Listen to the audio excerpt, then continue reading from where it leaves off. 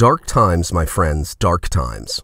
As expected, fans greeted the first trailer for Leslie Headland's manifesto, The Acolyte, with a mixture of bewilderment and aversion. It neither looked nor sounded like Star Wars.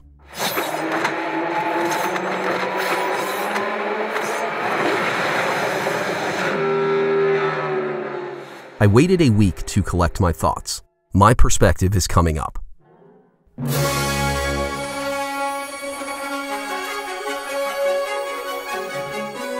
Welcome to Galactic Initiative. I'm your host, Jeff. An overdue trailer for The Acolyte, a series whose focus is over-representation, collided with the Star Wars fanbase, an audience whose focus is narrative. The difference in priorities generated a thumbs-down frenzy. Enough preaching to the choir, you say. What's wrong with the trailer? Plenty. First, its aesthetic is entirely wrong. In live action, the Star Wars galaxy has unique concepts and functionalities that few people can replicate. Tony Gilroy and Jon Favreau come to mind. After watching the trailer, I confidently assert Leslie Headland hasn't captured Star Wars.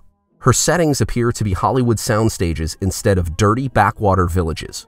The images were overly filtered, an amateurish mistake more and more common in Lucasfilm productions. Exposure was decreased. Earth tones were accentuated. Natural light wasn't exploited, or it was a victim of altered contrast. Several scenes were shrouded in darkness. Rookies play with settings. Experts create environments. The universal impression is melancholy, the antithesis of Star Wars clarity and realism. Also, fast cuts, decentered framing, and extreme close-ups denote an unfamiliar galaxy. Lucas never employed these techniques. Second, the Matrix-style action is ridiculous. The impracticality of hand-to-hand combat against force powers should be obvious, yet the Acolyte combines the two.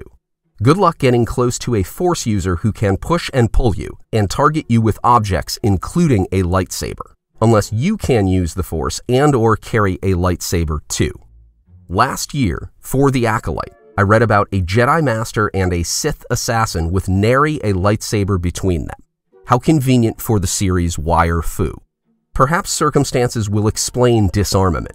However, I suspect Leslie Headland doesn't understand the lightsaber as more than a trapping of the Jedi Order. Has she studied feudal Japan and medieval Europe to learn about samurai and knights, Lucas's inspiration for the Jedi Knights and their iconic weapons? Is she aware of Kenjutsu, the Japanese martial art of swordsmanship and the basis of all Star Wars duels? Third, the trailer reveals retcons of the prequels. Many will deny the obvious with wait-and-see arguments. No, The Acolyte is to the prequels as Kenobi is to the OT. At last we will reveal ourselves to the Jedi. At last we will have revenge. Established lore is inconvenient, so it is broken.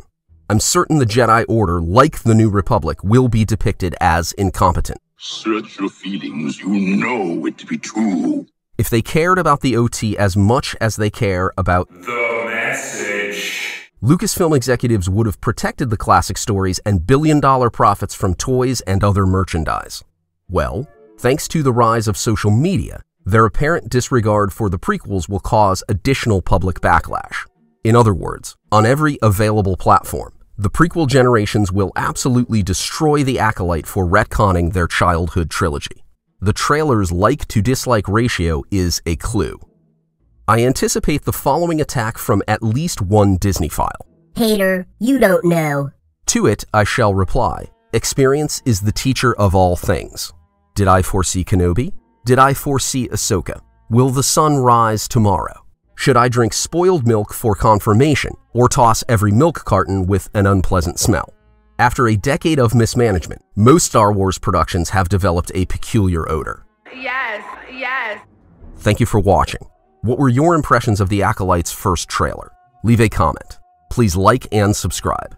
Consider a super thanks. Check out Galactic Initiative for honest takes on Star Wars. Galactic Initiative is not authorized or endorsed by Lucasfilm Limited. The name Star Wars and all related materials are registered trademarks of Lucasfilm Limited, a subsidiary of the Walt Disney Company, Acolyte Reserve. Galactic Initiative is a registered trademark, and other product and company names are trademarks of their respective holdings. Use does not imply affiliation or endorsement.